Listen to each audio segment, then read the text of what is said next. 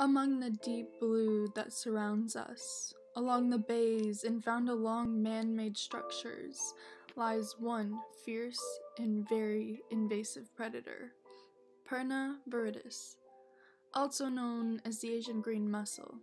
It is a small but extremely well-equipped invasive species. It is speculated that this animal has traveled all the way from the Indo-Pacific region to the southeastern United States, finding its way on both the Atlantic and Gulf coasts of Florida.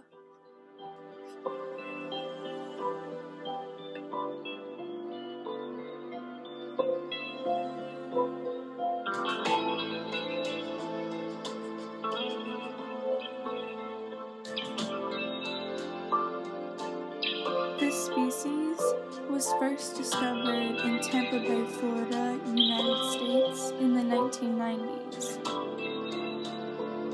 Because of the increase in aquaculture and the rapid movement of ships across the world, it is believed that this species has made it across oceans due to the water ballast exchange.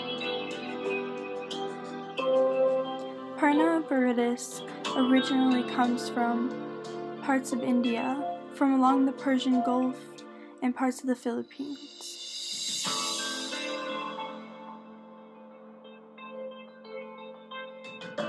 The characteristics that make this such a fierce predator and invasive species is due to its ability to tolerate a wide range of salinities as well as temperatures. But not only that, its byssus threads, which are seen here.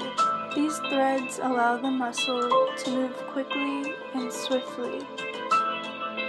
Because they are not permanent, much like Crustacea virginica, which it often smothers, it is able to move about and take over whatever area it needs to survive.